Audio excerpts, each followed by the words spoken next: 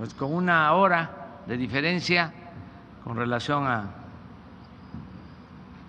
al tiempo del centro, pero ya estamos aquí. Vamos a informar sobre la seguridad en Nayarit. Estamos visitando Nayarit desde ayer. Llevamos a cabo una reunión del gabinete para apoyar al pueblo de Nayarit, un pueblo heroico de dirigentes destacadísimos.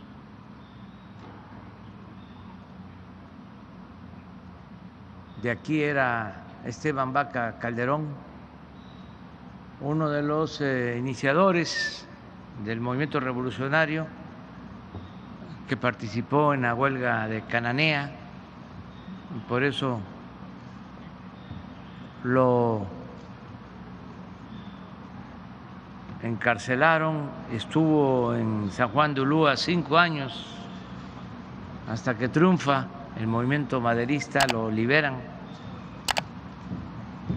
Y de aquí era también un dirigente de la historia reciente de México, un opositor, Alejandro Mercado. Y este es un pueblo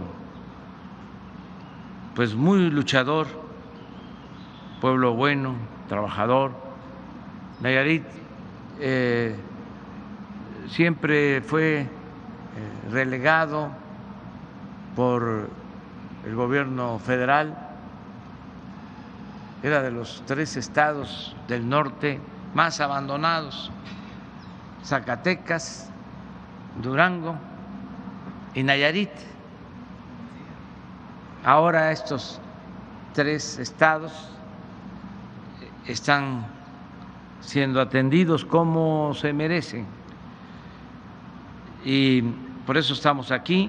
Vamos, repito, a informar sobre la situación de seguridad y posteriormente vamos a la sección de quién es quién en las mentiras, porque es miércoles,